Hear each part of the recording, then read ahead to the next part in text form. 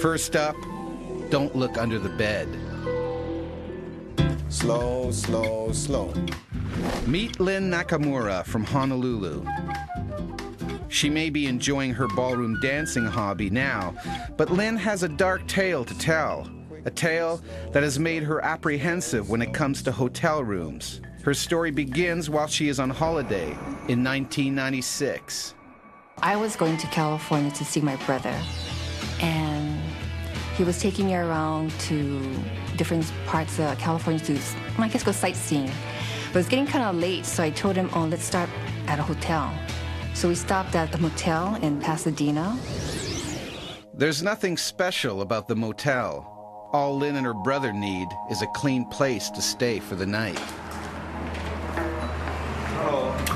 Good afternoon. Yeah. You need a room for tonight? Just one room? Yes, one room. 2 beds. 2 beds? 2 beds, yes. Ma'am. Okay. There's your key. Okay. Up the stairs, into the hall. When they open the door, they realize there's been a mistake. Oh. How come only one bed? They return to the front desk. Is there a problem? Yeah. We asked for 2 beds, then how come it's only 1 bed? The problem is easily solved, and they're given the keys to their new room. But the moment they open the door, there is another problem. As soon as we got in the room, there was this funny smell. The distinct odor overpowered Lynn and her brother. Yeah. So I told my brother, check under the bed. So he checked under the bed, and he said, there's nothing under there because there was a wooden frame under the bed. They search the room, but despite their best efforts, the two can't find the source of the smell. Although Lynn finds it unbearable, she's too embarrassed to ask for yet another room. Get something to eat. I didn't want to impose on them. They had already changed my room once, and I didn't want to ask to be changed again, especially since they said they would give me a better room. The brother and sister decide to go out for dinner and leave the room to air out a little.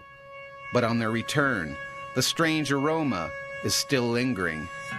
Lynn and her brother are convinced that something is not right, but they try to forget about it and turn out the light.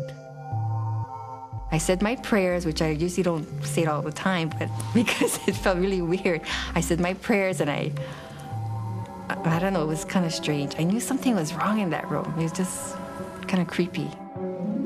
2 weeks later, back at home in Honolulu, Lynn's hotel hell came back to haunt her and her husband, Richard Nakamura. Detectives in Pasadena asked the Honolulu police for help in an ongoing investigation. And I received this phone call, and he identified himself as a Honolulu Police Department detective. I asked him, what is this about? And he goes, this is a homicide.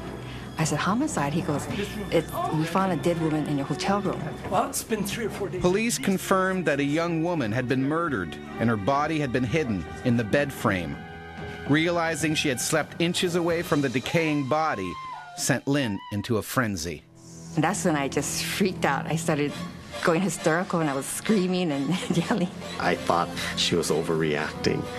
My husband was trying to calm me down. He says, calm down, it's okay. I says, no, it's not okay. You weren't there. I says, that was what the smell was, and, there was somebody, dead under the bed. A dead body under the bed is the stuff of nightmares. But did it happen?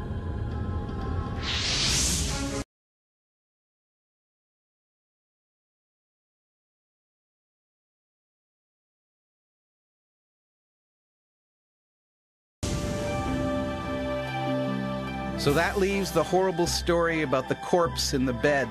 It's a story that's absolutely true.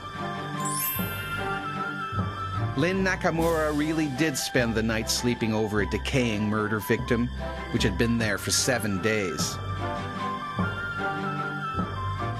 Now when she travels, her husband has to check out the room first. Now I have Richard check under the beds, and even on the cruise ship, I have him check under the beds first. So, did you guess the corpse under the bed story was true? Well, if not, you can sleep soundly knowing there are more stories to consider on the next Urban Legends.